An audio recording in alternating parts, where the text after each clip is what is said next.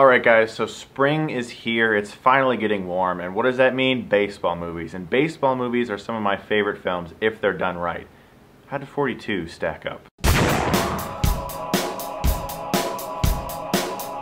42 stars Chadwick Boseman as Jackie Robinson and Harrison Ford as the manager who decides he's going to be the first person to try to get a black man into white baseball, because back in the day that was extremely offensive to a lot of people. And Harrison Ford's character is sitting in his office thinking, I want to win the World Series. I want to do something right. I want to contribute something to baseball. And when he does decide to do this, and he does meet Jackie Robinson, this film is essentially a tale of Robinson getting used to this new world, and the world getting used to Robinson, as he proves himself a great baseball player and also tries to be a better man. And as I said in my intro, I love baseball movies. They have a special place in my heart. You know, movies like The Natural with Robert Redford, or Field of Dreams, or my personal favorite, The Sandlot. You know, if my dog was as ugly as you, I'd shave his butt and tell him to walk backwards. The Sandlot and Field of Dreams were movies that I watched over and over again as a kid, and I even got into making my own baseball film. It was my first feature-length film. It was called Phenomenon Field,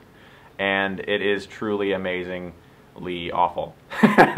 But baseball movies have always had a place in my heart, and I've really enjoyed watching baseball as well, and going to baseball games and playing baseball. But going into this movie, I was weary of something that a lot of these movies tend to have, these true stories. First off, a lot of the factual information is not factual at all, and second off, sometimes it can get really sappy and very melodramatic. 42 definitely has elements involved with it that are sappy, all the way to young children in the stands praying, please get a hit, and it's zooming in on the kid, and it's just a little too much, and 42 definitely does have elements like this. Nevertheless, I did find a lot of elements about 42 that were very well done, namely the acting and the directing. This is a very good looking movie. The baseball action in 42 is very impressively filmed, and the movie looks terrific. It does. And the scenes that aren't involving baseball, where characters are talking and there's dialogue, are actually very well directed too. The performances are also really good as well, particularly one, I'll get to that in a second. Chadwick Boseman as Jackie Robinson does a pretty good job. I think he does better in the last half of the film than he did in the first half, and I don't know if that's so much the difficulty of portraying a man who is so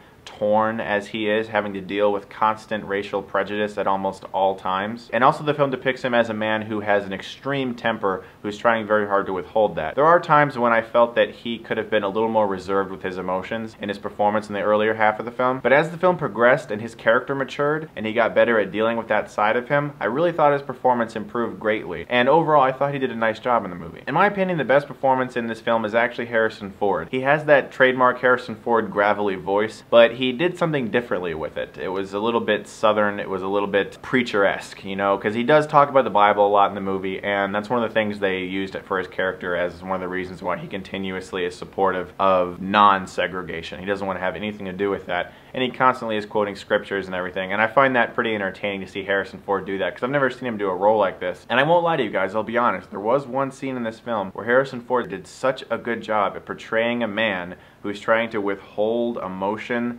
that has been deeply scarring him for a long time. I actually teared up a little bit because he did such a good job with that role, and I believed that despite the fact that I've seen that man as Indiana Jones and Han Solo and so many other great characters, I believe that that was a baseball manager telling this story that he was afraid to tell, and that was so impressive to me, and I really dug his role in this movie. He did an excellent job. Now, as I said, for me, the first half of the film had a few issues, largely because it does come off a little bit sappy sometimes, a little bit too Hallmark Channel special. Some of the writing is a little too on the nose, but for the most part, I actually did enjoy this film, and it's largely because of the fun I had watching Jackie Robinson continuously school all of these players who think they can get the best of him simply because his skin color is different. I am so angered by racial prejudice. Even today I see it constantly, and I do have a soft spot for movies in which there is some sort of triumph over that. The script is written by the director as well, and he wrote the scripts for LA Confidential and Mystic River, two fantastic screenplays. The guy is a good writer. He's written some bad scripts before that I won't mention, but he is a good writer, and some of the dialogue in this film is really well handled. As I said, a little bit of it gets a little cheesy sometimes,